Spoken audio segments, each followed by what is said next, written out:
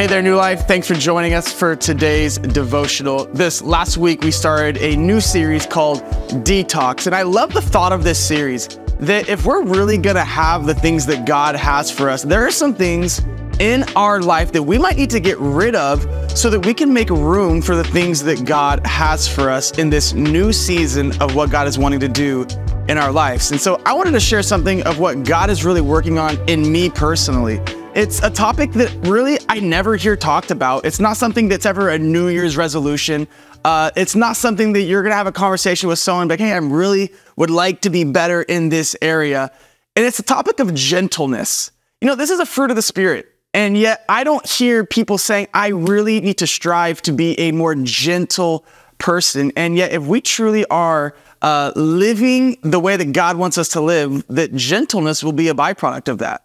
And so when I mentioned gentleness kind of through the series of detox, what is the thing that I'm detoxing from? Well, it's my misuse of strength, or it's the force that I push on an object to try to get my desired outcome. Let me show you what this looks like in my life. I have 3 boys. That's probably all you need to know for me to tell you how God is working on gentleness in my life, because this is something that every day I have the option. Am I going to parent through force, which, let's be honest, is very effective at sometimes, but I'm not sure it leads to the outcomes that God really desires for my children. Or I could opt for gentleness. And the reason why I think gentleness is such a needed thing in our world is because gentleness truly is the language of Jesus. Whenever we see Jesus communicating with someone in the scriptures, very, very, very, very rarely does he ever get really fired up. No, Jesus is always combating those who are fired up with a way of gentleness. He communicates through gentleness. He communicates through mercy and all these different kinds of things. It's not how we would typically act. And so as I say this, being a father, I opt for gentleness when we wrestle, right? Like any good father wrestles his kids.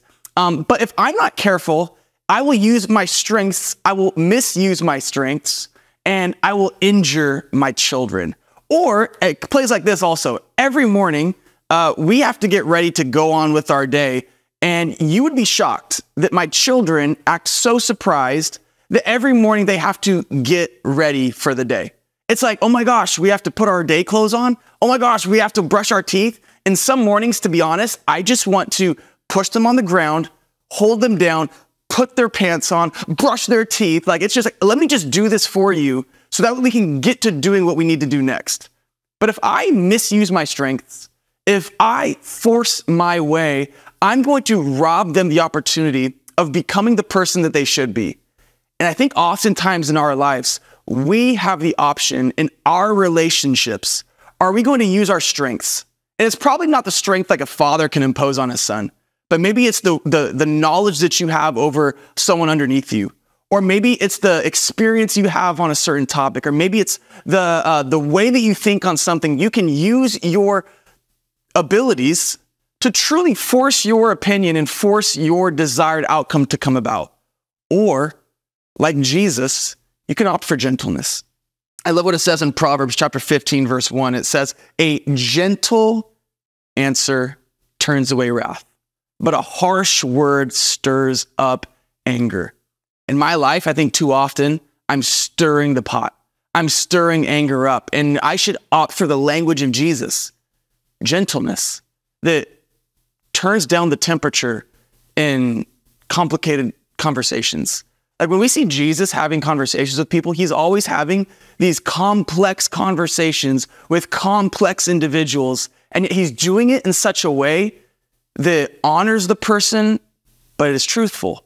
And I don't think Jesus could have that conversation harshly. Here's what I want you to take away today, that in relationships, sometimes I believe gentleness will open doors you can't push open. I think there are some things in our life that we think we have to push and strive and try. And I want to give you the option today to opt for gentleness, because I think gentleness in so many ways is what Jesus opted for. And I wonder if it's something that we could grow in and something that we could choose more than trying to force our way in certain areas. Let me pray for us. God, you're awesome. God, thank you that you are working on this topic in my life. And God, I pray that you would do the same in other people's lives. And that God, as you walked on this earth, you opted for gentleness. God, may we walk through the complex circumstances we find ourselves in, the complex conversations with the complex individuals, and that God, we would be gentle and that we would have conversations with people that truly care more about the person than we care about getting our way. And so God, I pray that you would be with us. God, I pray that you would help us to truly thrive in this area of gentleness. God, I love you. I praise you in Jesus' name. Amen. Hey, have a gentle week.